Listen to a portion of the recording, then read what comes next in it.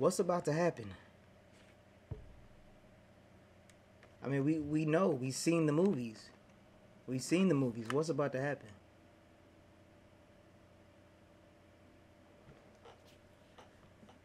What's going on YouTube now? I'm back with another one. This is a reaction to this robot that Elon Musk has developed. Yeah, let's check this out.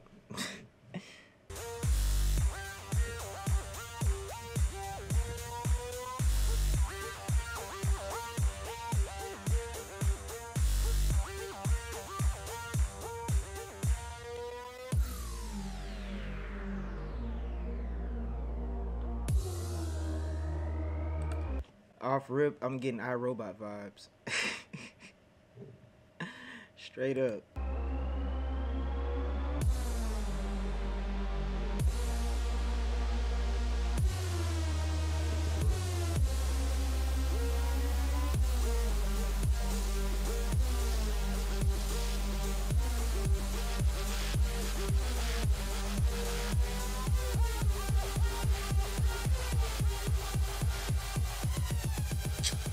Man, hold on. There's somebody in that bit.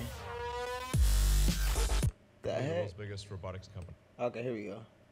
Now, unlike Dojo, obviously that was not real. So Dojo is real. The Tesla bot will be real. But basically, if you think about what we're doing right now with the cars, Tesla is arguably the world's biggest robotics company because our cars are like semi-sentient robots on wheels.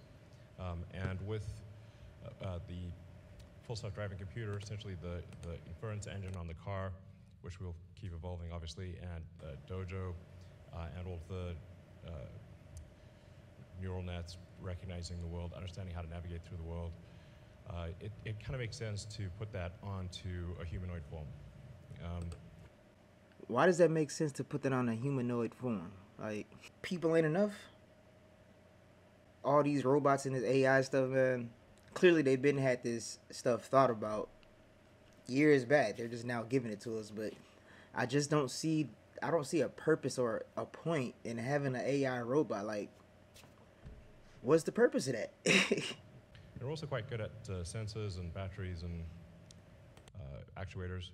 So we think we'll probably have a prototype sometime next year that nah, they can keep that. Basically looks like this.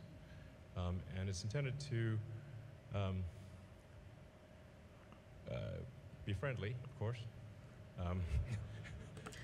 Notice he said intended. So in every movie we get that has like something to do with AI, it's always meant to be friendly and to help mankind. But clearly this isn't a good idea, man. We've seen too many movies, right?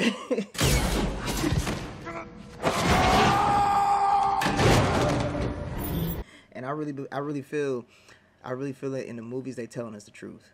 Obviously we have a little bit of extra sugar sprinkling on top of that bit to get sales, but for the most part this sci-fi stuff be true. But let's just watch the rest, man. Let's see what he talking about. And navigate through a world built for humans, and eliminate dangerous, repetitive, and boring tasks. At a mechanical level, at a physical level, you can run away from it. And most likely overpower it. Most likely? Let me get this straight. We should most likely be able to overpower it? Like, it's getting worse by the second. So, hold on. Hopefully that doesn't ever happen, but... Okay, there we go. You never know. So, world built by humans for humans. Friendly. Yeah, okay. They all start off friendly until that one goes rogue, right? 125 pounds. 150 pounds deadlift. 5 miles an hour. If you can get run faster than that, you'll be fine. This is more stuttering over it, man. Like, what the? So, yeah, it's a round. All right, so 5'8" is how tall it's gonna be. 125 pounds. So what is that? What do you mean human level hands? Are these human level hands so they can strangle us? Type human level, or are these just human level hands to where they can assist and give help and to help you with things? That's probably what it's meant for. That don't mean that's what it's gonna be. we use in the car.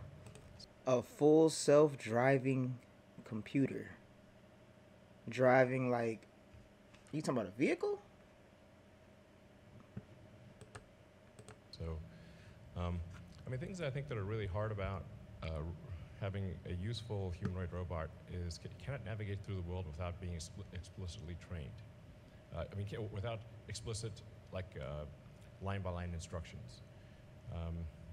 Can you talk to it and say, you know, please pick up that bolt and attach it to the car with that wrench, and it should be able to do that. It should be able to, please go to the store and It get should me the be following able groceries. to. That kind of thing. So Don't mean it is.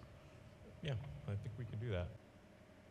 I don't see the point in this, honestly. What's about to happen? I mean, we know. We've seen the movies. What's about to happen? Y'all leave y'all comments, man. Let me know what y'all think.